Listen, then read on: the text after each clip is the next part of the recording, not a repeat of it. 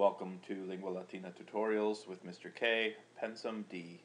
This video explains the new grammar and syntax found in chapter 37 of the Lingua Latīna series. It is meant to accompany the Latine Disco text available from Focus Bookstore and the Pensum D worksheets available from 50%latin.blogspot.com or christianlanguage.com. So let's get into the text and see the new syntax in chapter 37.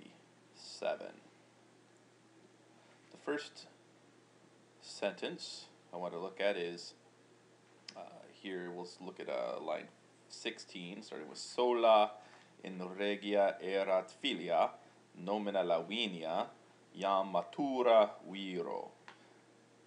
So there was one daughter in the palace named Lavinia, now ready for a husband. Matura viro. Matura, from matura saum, which just means ready or prepared, and then takes the dative here, viro. So remember that vir is one of those second declension nouns that starts, its nominative ends in R, so vir, but then follows the regular second declension pattern like servus. The next feature I want to point out is in line 21. We'll start here with equus Trojanus, dum Latinus in Italia, in pacca diuturna regnat Troia seu ilium, clarissima Asiae urbs, post bellum decem annorum tandem a Graecis capta est. So the Trojan horse. While King Latinus was ruling in Italy during a long period of peace, Troy, or Ilium, if you will, a very famous city of Asia, at last was, after 10 years of war, was captured by the Greeks. So the feature I want to point out here is the use of the present tense regnat, from regnare, to rule. This is just third person singular, present indicative active, with dum, but I translated it as past tense because the rest of the sentence is past tense. The city was captured. So, and this is a historical event, so dum, while King Latinus ruled in Italy in a long period of peace. But why? So why is this present? Dum, the word dum, while, in Latin, most frequently will take a present tense verb. Even though we'll translate it as past, it takes kind of a historical present, which we'll see more of that in this chapter. A present tense that gives more vividness to the description. Just be aware when you write sentences with dum that you want usually to use the present tense with it. And line 23 and 24, we have Graeci enim cum urbem vi expugnare non possent, dolo usi sunt. So for the Greeks, when they weren't able to destroy the city by force, they used a trick. So the new feature here is we've got the subjunctive of possum with possent, our imperfect subjunctive. So why do we have imperfect subjunctive here? We're in a cum clause. And so what kind of cum clause? We're going to learn in this chapter some other forms of cum clauses. You need to be able to recognize the differences mainly between those that take the subjunctive, like this kind, cum possent, and the kind that take the indicative. There are two that take the subjunctive, and there are three that take an indicative verb. So this kind of a cum clause is a cum causal, we call it. Causal because there's a logical connection. It means more like since or because. So for the Greeks, because they weren't able to destroy the city by force, so rather than when, a pure temporal sense. So we'll call this cum causal. Understand it means since or because. In line 34, we have sed ubi primum equum ligneum in littora collocatum viderunt, stupentes constaterunt et molem equi mirabantur.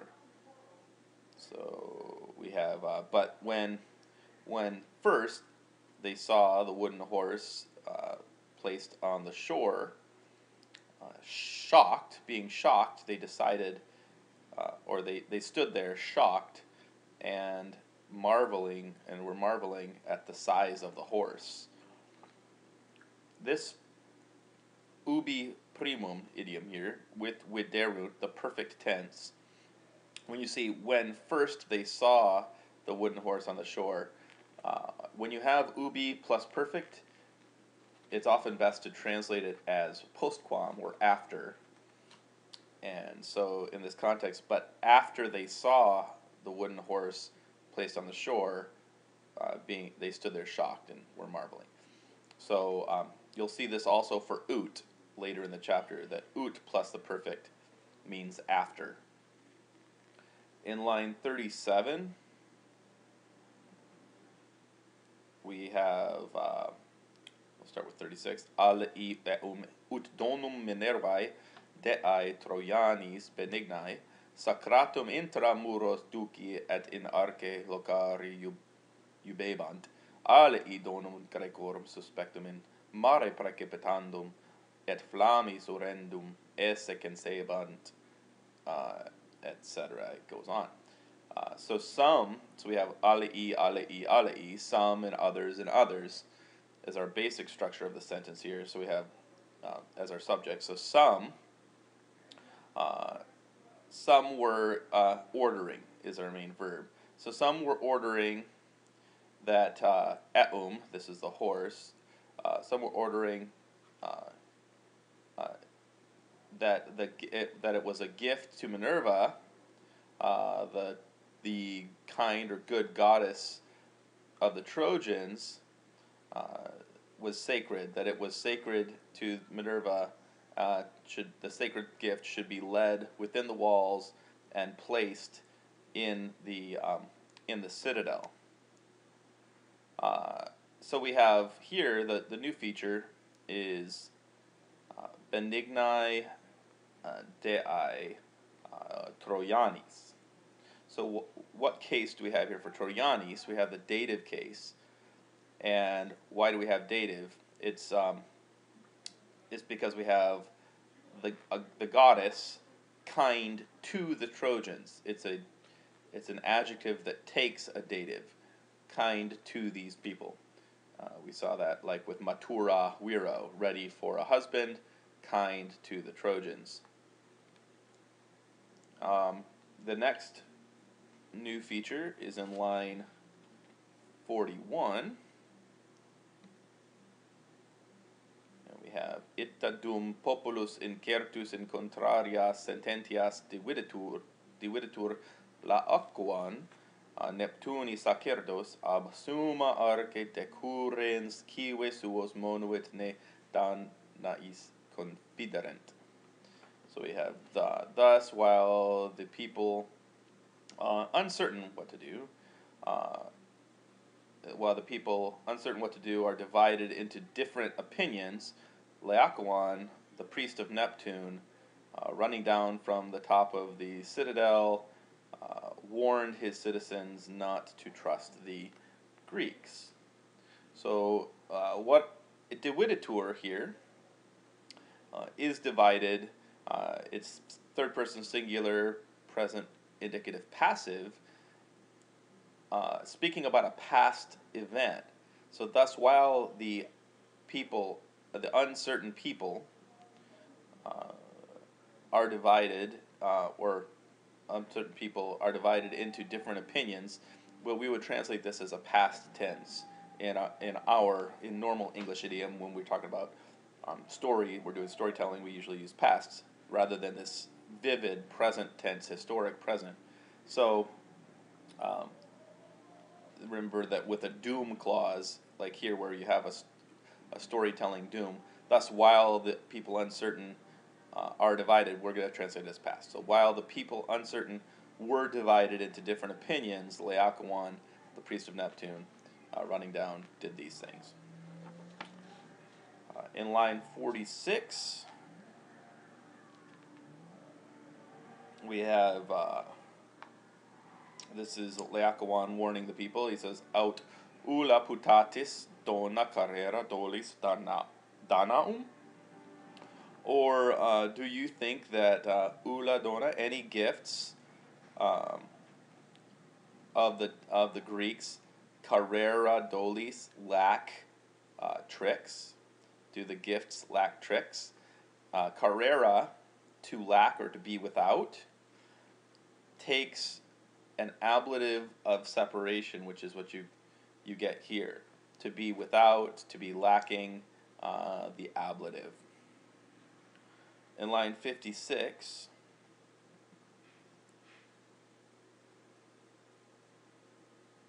we have cum terram at tegissent, capitibus erectis oculisque ardentibus Troianos perterritos prospiciunt. So when they had reached the land, with their heads held up and with their eyes burning, they look out on the terrified Trojans. Here's another example of a present tense verb, prospiciunt, being used in storytelling, kind of like a doom clause. We see doom up here above, while he is sacrificing.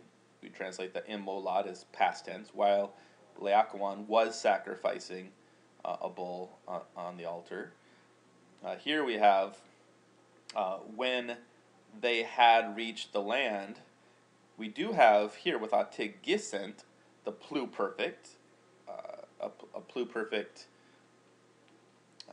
pluperfect subjunctive, third person plural, and we've got that in a cum clause. This is a cum narrative clause or storytelling clause, but so in subordinate clauses like this, the verbs tend to stay in the past tense, like with cum or qui clauses, but the other verbs in the storytelling will be in the present, like prospiciunt, even though they're telling about past events. So when they had reached the land, with their heads held up and their eyes burning, they looked out. We're going to translate that as the past. They looked out on the terrified, looked forward on the terrified Trojans. Okay, the next new feature is in line 61. And so here we have Iam bis corpus eius medium amplectuntur, bis collo longa corpora sua circumdant. So now they wrap themselves around the middle of his body twice, bis. And they wrap their bodies around, their long bodies around his neck twice. So we've got here with collo an example of a dative with a special verb, circumdant. Circumdant takes the dative. It also takes an accusative, so it takes two objects.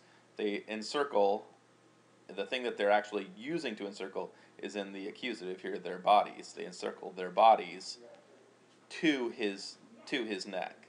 We would say around his neck. So the first part of this compound verb, the circum, really is what's taking this dative object. They wrap around his neck. The next new feature, in line 60, we need to go back here also because Wenievat is an example of another a past tense verb, Wenievat, he was coming, or qui Wenievat, who was coming to help his wretched sons. This is talking about Laocoon.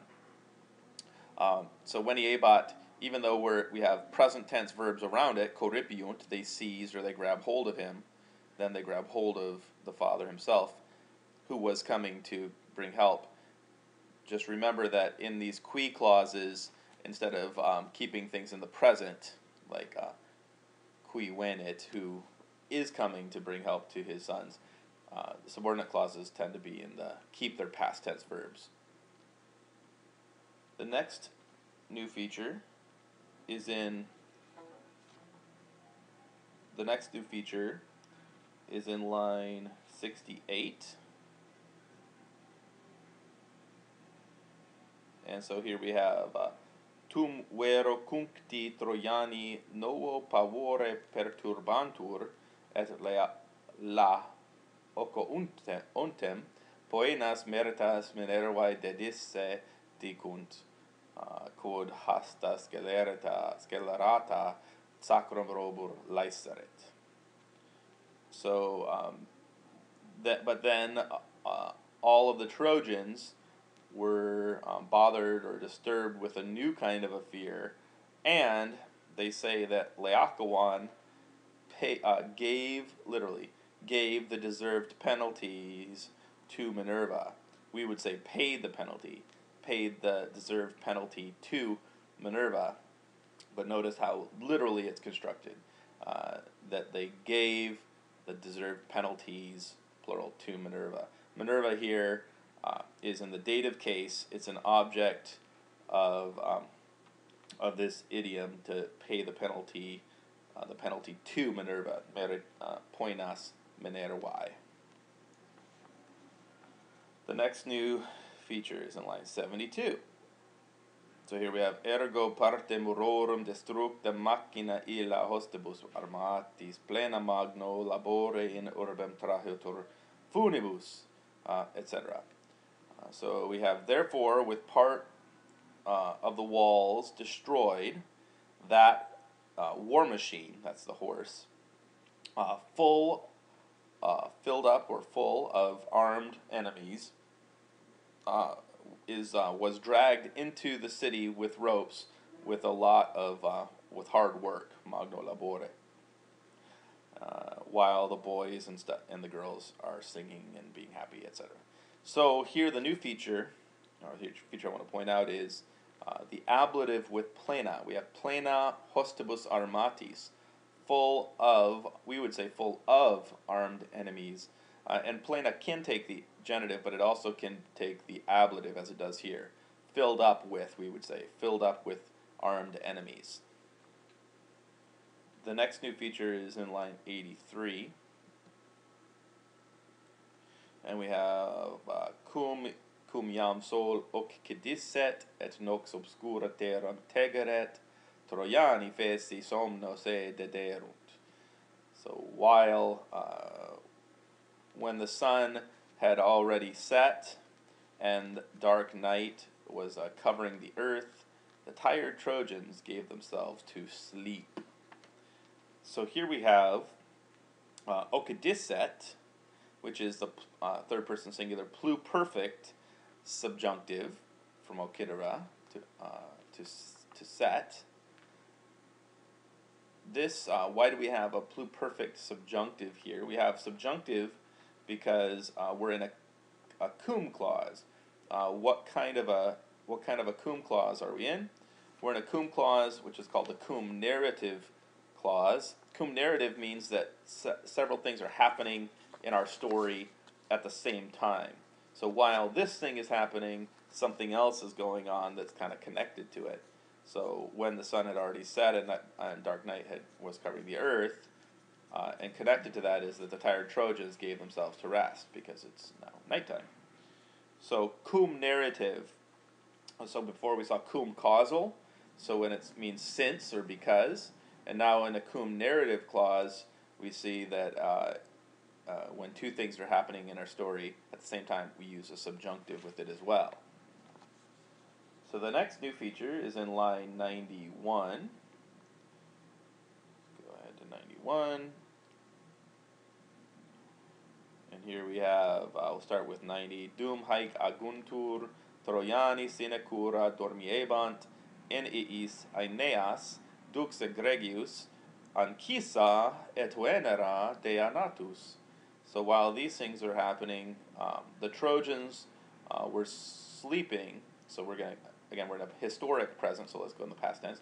While these things were happening, the Trojans, without a care, were sleeping. Among them was Aeneas, a famous leader, born from his father Anchises and the goddess Venus. So here we have Anchisa, an ablative singular, ablative of separation here with the verb or the participle natus, having been born from Anchises. And again, venere is also an ablative of separation, the goddess Venus. Also, I need to point out here that Anchisa, this ablative singular from Anchises, is slightly irregular because it's from a Greek name. And so if we were going to decline Anchises in the nominative, the accusative is Anchisen, as you see here. So Anchises, Anchisen, and then it follows the first declension for the rest of the way. So we have Anchisai, Anchisai, and then and the ablative we have Anchisa with a long A. Our next new feature is in line 99.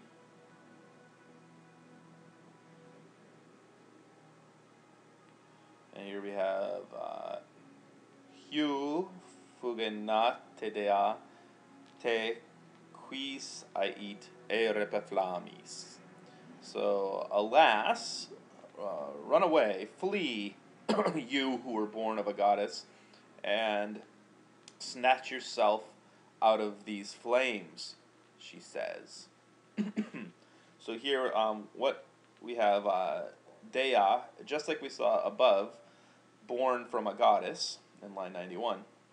We have here the vocative from that that participle of natus. You born.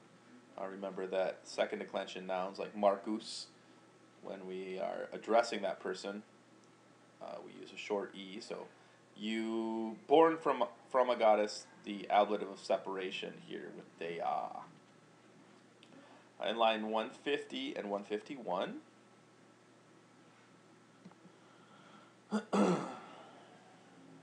we have Rex priamus senex ut primum fores fractas et hostes in mediis aedibus vidit manibus infirmis arma capit et gladio cingitur atque moriturus et in hostes progreditur. So King Priam, the old man, King Priam, as he first saw the doors broken and the enemies in the middle of the temple, or the middle of his, here it's going to be in the middle of his house, he grabs weapons with his weak hands and is girded with a sword and about to die, sets out against the enemies. A couple of things to point out here. A bunch of historic presents. So in our translation, if we're going to do a translation of this, we want to put these into the past tense. So the old man, King Priam, after he first saw that the doors were broken and the enemies were in the middle of his house, with weak hands, he grabbed hold of his weapons and girded himself with his sword, etc. So we're going to put those into the past tense, even though they're present, because they're historic presents.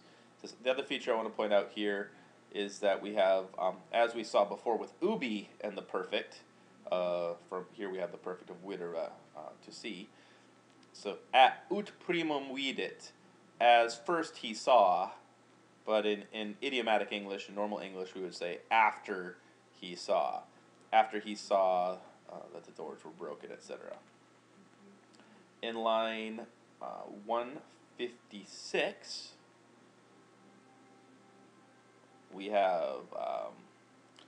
start with iam. Iam non telis egemus, sed auxilio deorum. So now we don't lack weapons, we're not missing weapons, but what we're missing is the auxilio deorum, the help of the gods. Egemus, to go without or to be without, to need or to lack. It means the same basically as carrera. Like carrera, also takes an ablative of separation. So we're not separated from weapons. We're not missing or going without weapons right now. We're going without the help of the gods. And the next new feature is in line 159.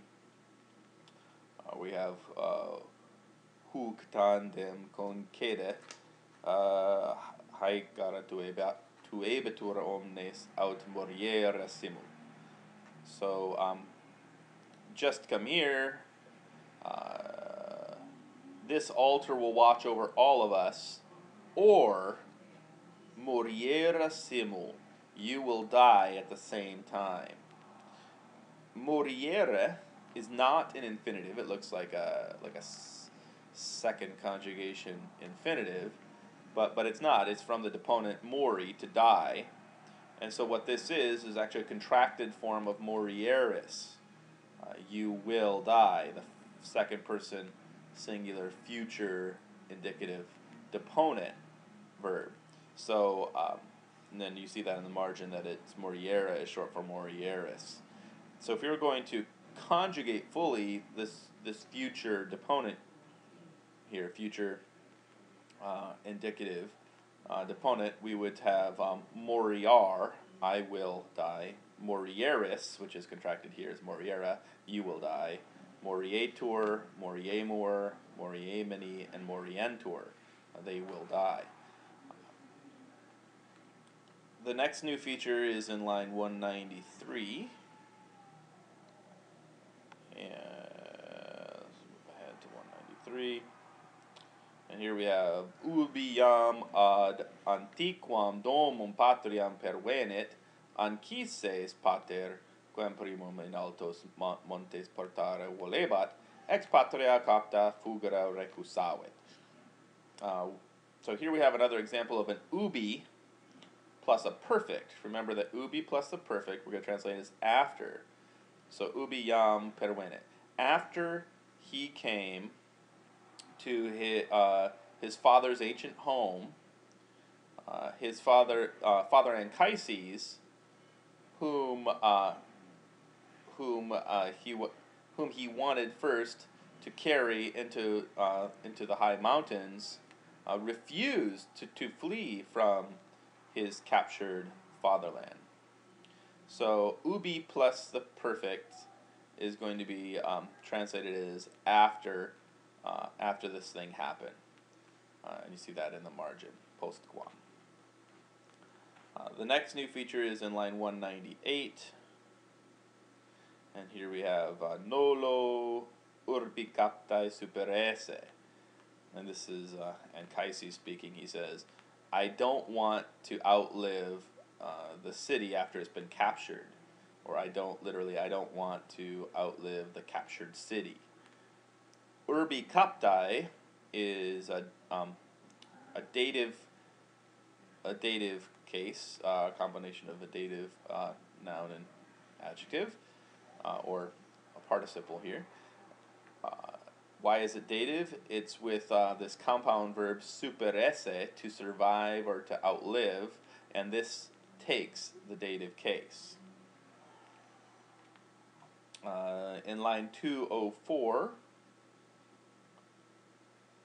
we have, we'll start with meneputas, inquite relicto pedems hinc effere posse. Do you think that I'm able to pedem effere, to leave here with you left behind, while you're left behind? The new feature here is, oh, that's not the, sorry, I did the wrong line. What I want to do is actually with si tibi certum est Troiae periturae te tuosque adera patetiano morti.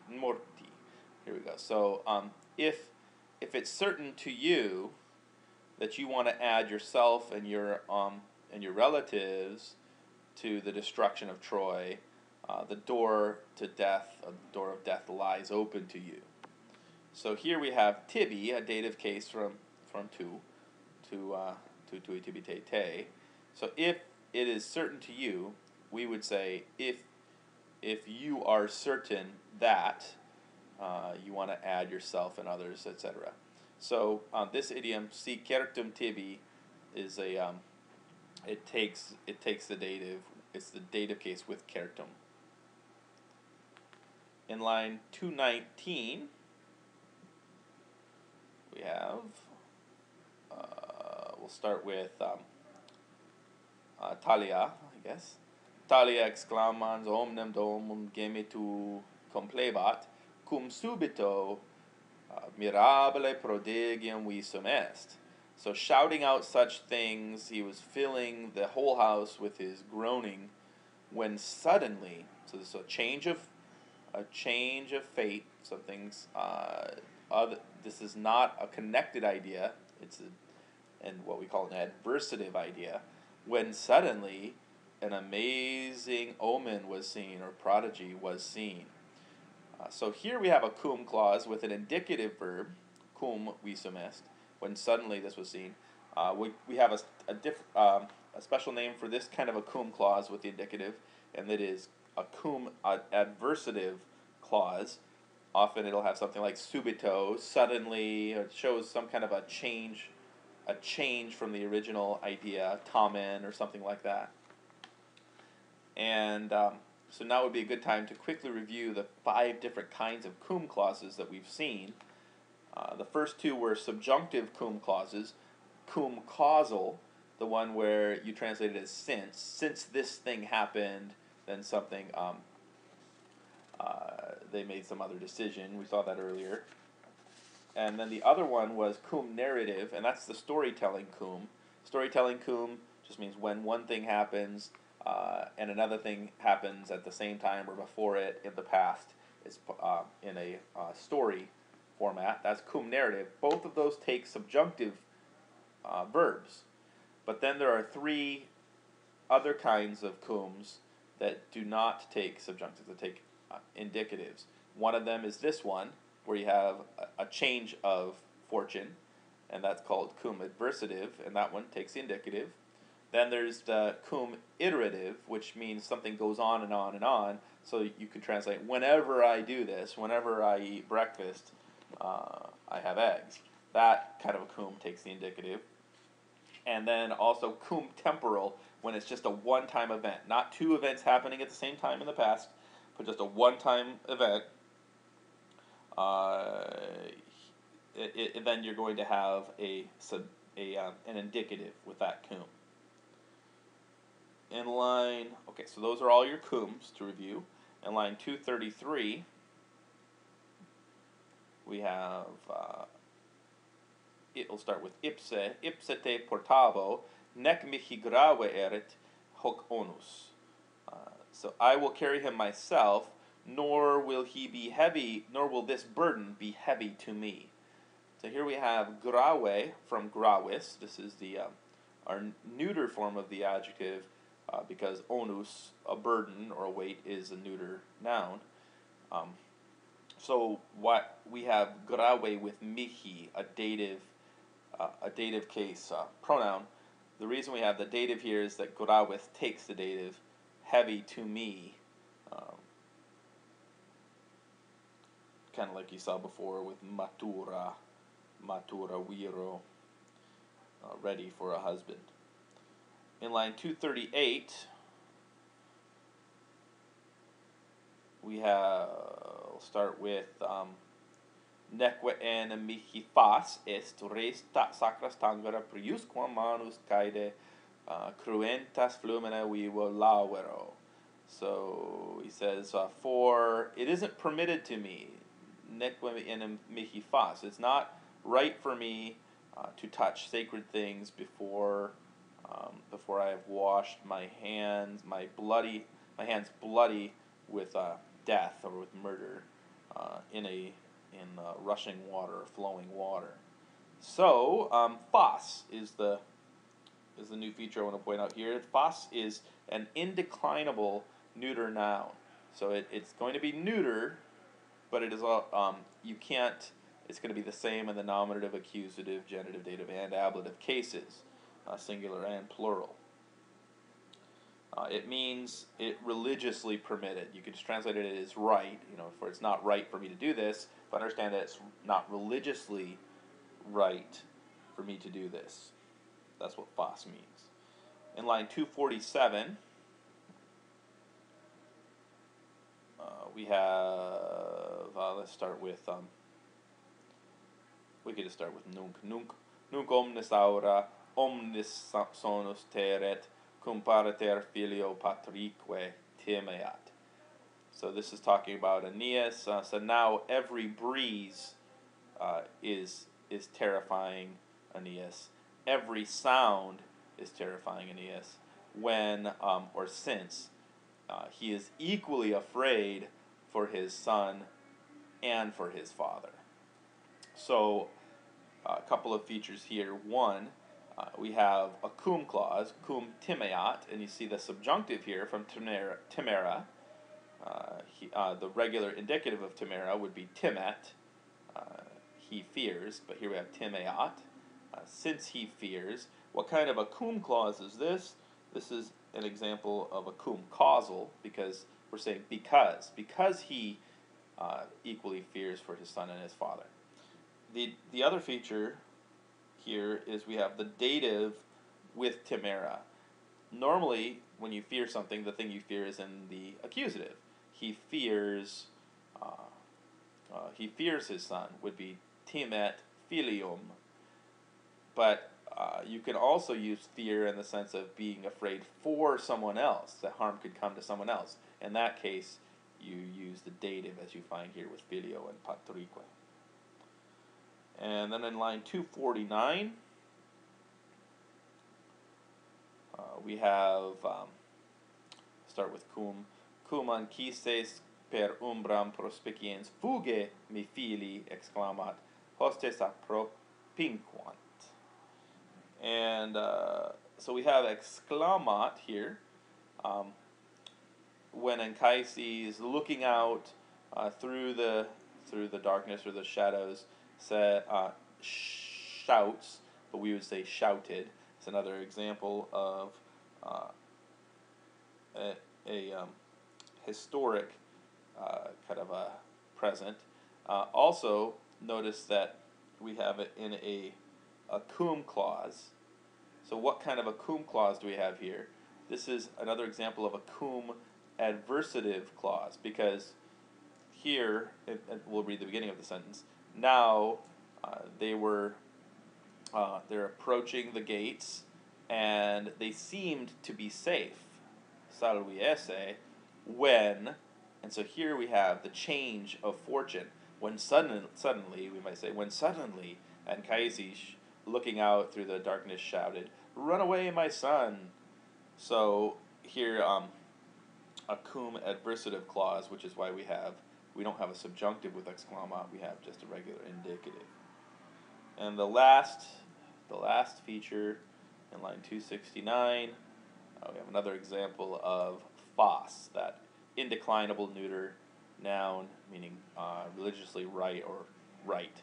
So, non sine numina deorum haec eveniunt, nec phos est te hinc comitem portar creiusam rex Olympi, hoc non sinit.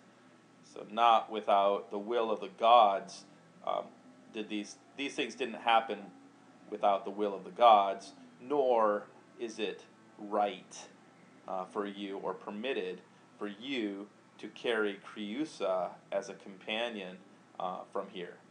The king of Olympus is not going to allow this. So here we have phos, meaning permitted or religiously allowed again. So those are all of our new features for chapter 37. Thanks for listening.